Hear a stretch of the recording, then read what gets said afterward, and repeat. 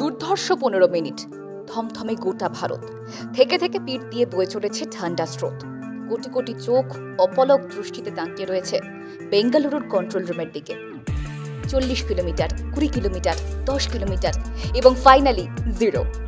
যাদের মাটি ছুলো Vikram lander, and it was a goosebump. Hats off ISRO. প্রথম যা কিছু তাই আনন্দের, তাই একটা তীরে চাপা উত্তেজনা ছিলই। প্রতি মিনিটে সেই উত্তেজনার পারদ চড়ছিল।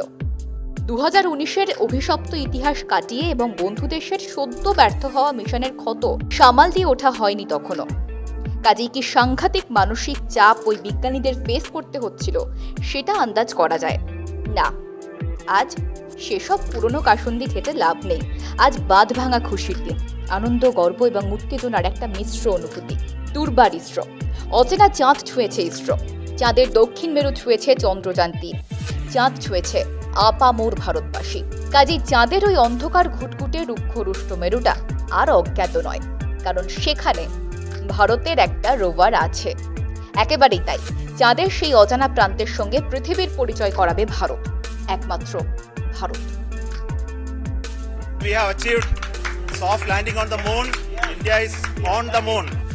6000 কিলোমিটার পার আওয়ার গতিবেগে ছোটা একটা বস্তুকে পৃথিবী থেকে কন্ট্রোল করে চাঁদে ল্যান্ড করানো was not that easy, but ISRO did it. তাও আবার নামমাত্র বাজেটে। একেবারেই তাই, আপনারা সকলেই জানেন যে চন্দ্রযান-3 তৈরিতে সর্বসাকুল্যে বাজেট ধরা হয়েছিল $75 মিলিয়ন, যা কিনা ইন্টারস্টেলার বা গ্র্যাভিটির মতো হলিউড সিনেমার বাজেটের 2/3। চন্দ্রযান-3 শুধু একটা মিশন নয়, এটা একটা লেসন। নামমাত্র অর্থ বরাদ্দে আকাশ ছোঁয়ার শিক্ষা। গোটা বিশ্বের কাছে এটা একটা ইন্সপিরেশন, বিশেষ করে ইউএস বা সোভিয়েত ইউনিয়নের মতো দেশ যারা স্পেসকে একটা হাই বাজেটের খেলার মাঠে পরিণত করেছে। তাদের সেই স্টিরিওটাইপ ভাবনা চিন্তাকে ভেঙে গুড়িয়ে দিতে চন্দ্রযান-3 একটা সপাট জবাব তো বটেই। India's successful moon mission is not just India's alone. This is a year in which the world is witnessing India's G20 presidency.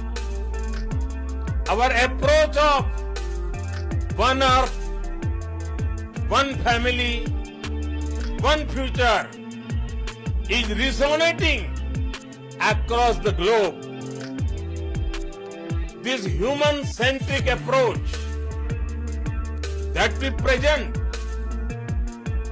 and that we represent has been welcomed universally. অপ্রতিরোধ্য ISRO. $1 billion ইনভেস্টমেন্টের থেকেও talent, expertise এবং confidence থাকাটা যে বেশি জরুরি সেটা চোখে আঙুল দিয়ে দেখিয়ে দিয়েছে ইসরো। হাজারটা বাধা পেরিয়ে আজ সফলতার শীর্ষে ইসরো।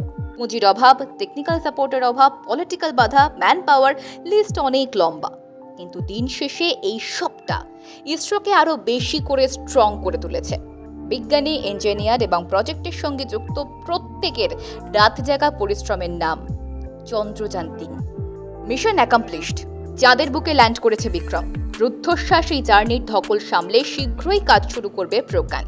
খুঁজবে চাঁদের মাটিতে জলের অস্তিত্ব, খবর দেবে ইসরোকে। আর এই সব কাজটাই হবে চাঁদের হিসেবে মাত্র একদিনে, মানে পৃথিবীর হিসেবে 14 দিন। এমনকি নিজের যাত্রাপথে চাঁদের মাটিতে খোদাই করবে ভারতের নাম।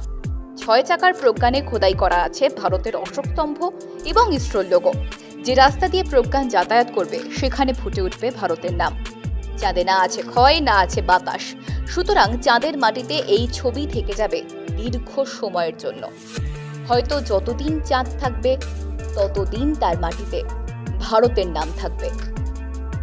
সায়েন্টিস্টদের এক্সপেরিমেন্টের খিদেই বলুন বা বিজনেস লিডারদের বসতি স্থাপনের প্ল্যানিং, অথবা চাঁদ মামার গান গেয়ে বাচ্চাকে ঘুম পাড়ানোর ইমোশন, চাঁদের প্রতি এই দুর্বলতাটা জাতীয়। আর সেই চাঁদকে হাতের কাছে এনে দেওয়ার জন্য ইসরোর ধৈর্যকে স্যালুট। ভারতকে এমন একটা উপহার দেওয়ার জন্য বিজ্ঞানীদের ধন্যবাদ। একদিনে না হোক, একদিন হবেই। আজ সেই দিনটা। সাইকেল থেকে শুরু হওয়া এই যাত্রা এখন চাঁদে না, তাই বলে শেষ হয়নি। আরো অনেক বড় কিছু প্ল্যান করছে ইসরো। 2025-এ মহাকাশচারী পাঠানোর অ্যানাউন্সমেন্ট ইতিমধ্যেই সেরেছে তারা। রয়েছে মিশন মঙ্গল, রয়েছে মিশন সূর্য।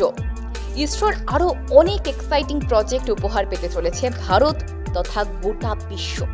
ট্রামে, বাসে বা মেট্রোয় অফিস ফিরতে যখন কানে আসে ইসরো নিয়ে আলোচনা হচ্ছে, চন্দ্রযান-3 নিয়ে আলোচনা হচ্ছে এবং ফুটবল বা ক্রিকেট বিশ্বকাপ জেতার মতন এক্সাইটমেন্ট নিয়েই আলোচনা হচ্ছে, তখন গর্ব হয়, বিশ্বাস করতে ইচ্ছে হয় যে ভারত আবার জগৎ সভায় শ্রেষ্ঠ আসন লবে।